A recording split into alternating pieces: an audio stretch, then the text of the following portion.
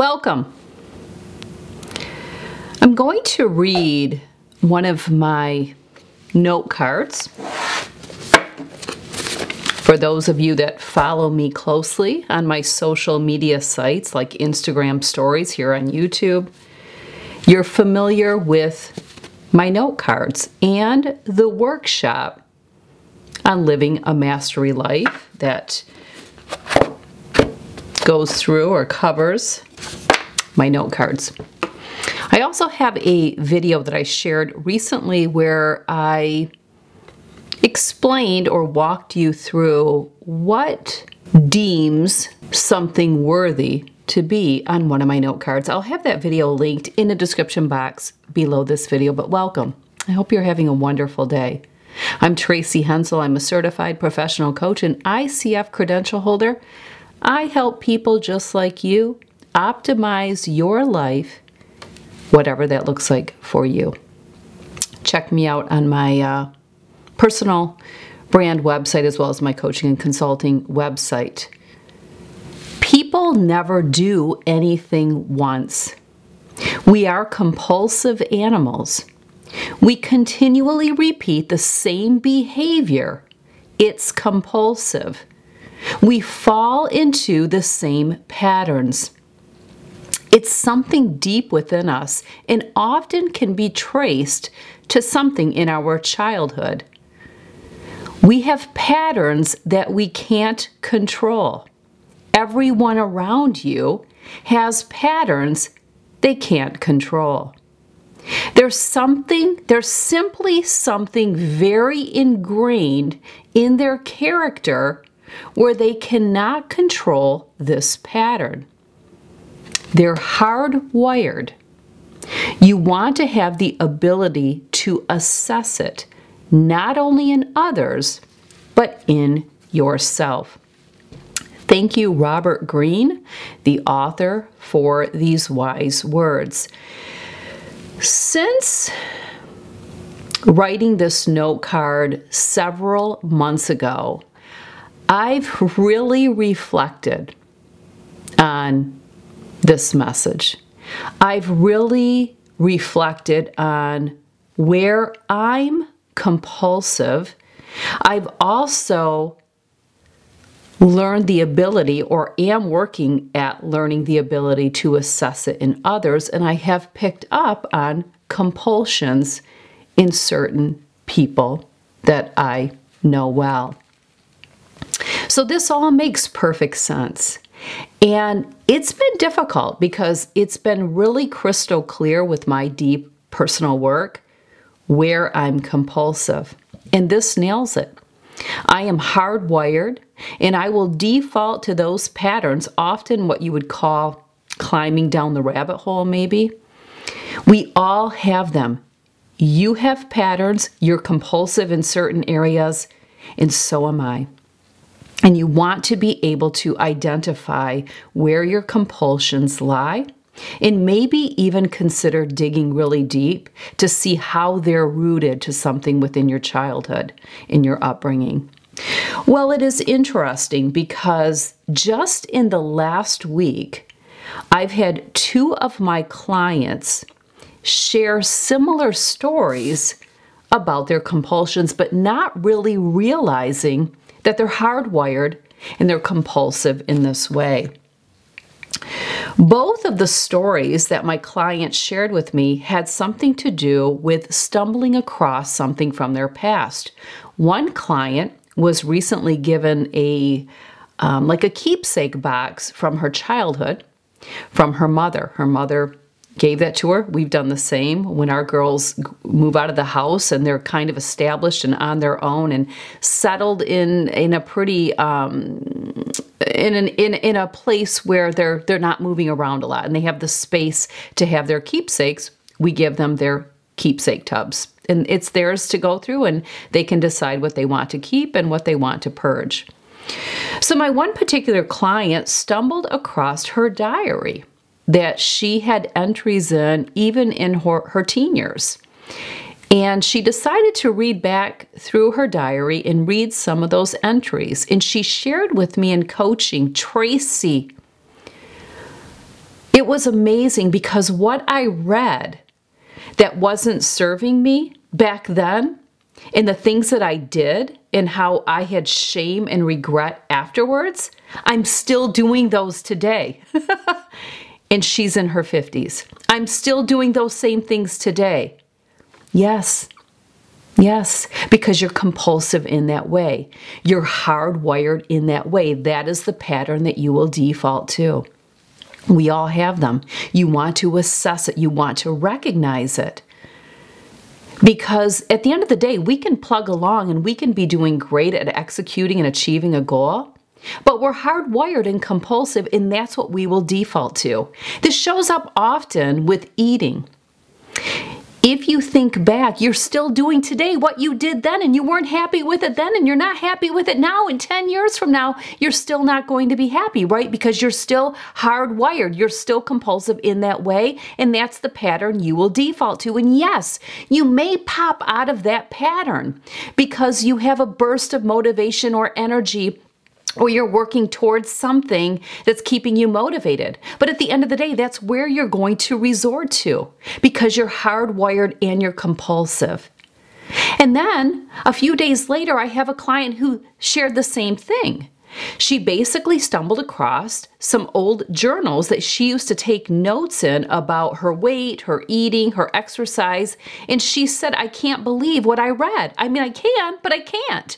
She said, basically, what I read, I'm still doing today. And I said, of course you are, because we're compulsive animals. We're hardwired to do those things. Now you're aware of it. So while she felt defeated, both of these clients of mine both felt defeated in what they found about themselves, but you can use that as a tool. You can see the opportunity in what you just found out about yourself that really, if you were really paying attention and practicing awareness, you would have already known about yourself. But use it as a tool. My one client said she took those journals and took them right to the trash, got rid of them. Well, you can't escape where you're compulsive. So that's fine that you got rid of them. They probably don't serve you a purpose today. Who knows? I don't have that answer. But the important thing is that you look at them in the fact that you were in that place at that time reading that for a reason. Thank you, Lord, right? Thank you for your divine work and divine mercy. Because you can use this as an opportunity to learn to grow, because now you just learned something about yourself, about your compulsions, about how you're hardwired. The big question, the big, hairy, audacious question is always the same. What do I do about it? What do I do about it? How do I fix it? How do I correct it? Yeah. If only we all had that answer, right? If only we all had that answer. Well, everything always starts with awareness. So now we're all aware. We're all aware. If you're watching this video, you're aware. So what do you take with the opportunity of now being aware that you're compulsive? You're compulsive and hardwired, and something is deeply rooted and ingrained in you where you default to certain patterns. And everyone's default and pattern is going to look different. For many, it's food. It could be shopping. It could be gambling. It could be drugs. It could be alcohol. It can be anything. What you want to do is assess it in yourself, but you also want to assess it in other people because it will paint a picture why maybe loved ones continue to do what they do. It will make more sense, and maybe you can have more compassion because you realize that you're the same way. Your poison just may be something different. But the first key in everything is being aware. Being aware that you have this. And if it were easy to fix, wouldn't we all have it nailed and we wouldn't fall into these patterns? But that's not the case. You have to learn the art of coaching yourself through. You have to learn to say, oh, there it is. And I can tap into that, but I know that I'm compulsive in that area, so it may be better for me to abstain from that. And that is one of the things that I think about every time I feel triggered to go to the poison for me, to go to the forbidden fruit, whatever that is for me. Because I know that once I get a taste of it, I could easily slip into that pattern because I'm compulsive there. You have to find out what it is for you, and you probably know it. Reflect and think about this. Think about 10 years ago, maybe 20 years ago. Are you still doing what you always did? That right there is your chosen poison. That's your forbidden fruit. Quit judging yourself. You're normal. You're natural. It's not that everyone in the world has it and you don't. Everyone is plagued to the same thing. It's just we have a different thing that we go to. Know it for you, and then you have to do the deep work, and it requires self-coaching or working with a coach. Certainly, I can help a client with this. I can help them to assess it and work towards a goal to overcome it so that 10 years from now, they're not still living the same life. We have to kill that. We have to remove what once was, but you have to recognize it. And it's not going to be easy because that is what you're going to go to when you're weak, when you're triggered, when your buttons get pushed, when you're stressed, maybe when you're happy, whatever emotion you're feeling. Don't forget, we are responsible for our feelings and what we do with them. But it's not going to be easy. And I don't even have all the answers as your coach, but I will help you find the answers because you do have the answers. They lie within. Let me read another card to you. The disconnect to avoid. Behavior versus values. There's a way I want to live and a way I'm living. And if those are not in harmony, I start to feel bad. You must reconcile that quicker as to avoid that disconnect. So what tools are you implementing in your life so that you too can do the work, so that you can be reminded daily? What happens, and I see this all the time in coaching, is people do the work when they need it, when they're suffering, when they're being compulsive and they are going down that rabbit hole. That's when they'll implement whatever they need. But what you have to do is you need to be doing the work, the studying, the hard work daily, even when you don't need it. So I'm doing it every day, regardless if I need it, regardless if I'm in a vulnerable state. I'm working at it every single day so that it gets hardwired, so that it gets ingrained, so that I can be compulsive in that area. I can be compulsive in overcoming the challenges that lie ahead. So it's a daily practice that I implement every day, whether I need it or not. So don't wait around until the moment you need it, because often you're already over the fence and you're already into whatever's the compulsive nature for you. You're not setting up the parameters. You're not buffering the insurance policy around you, and that's what you need to do.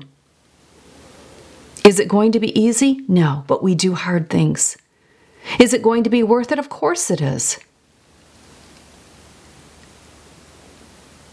We all know that discipline is choosing what you want most over what you want now. Discipline, and it's on one of my cards. Look at that. You do hard things. Oh, trust the process. Discipline is choosing what you want most over what you want now. But if you're not doing that practice, that daily practice of coaching yourself, you'll already be over the fence. You'll already taste the forbidden fruit. You'll already go after the poison, whatever it is for you. And that's the art. And that's the art of mastery. That's the art of being a better master of you. of choosing your hard, of overcoming, of being resilient. But you got to be willing to do the work, even when you don't need it, even on the good days, even on the days you're spot on. Yeah.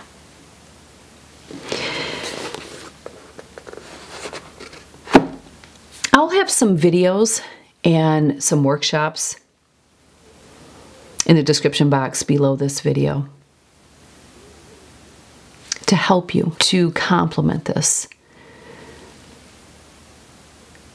But I can't do the work for you.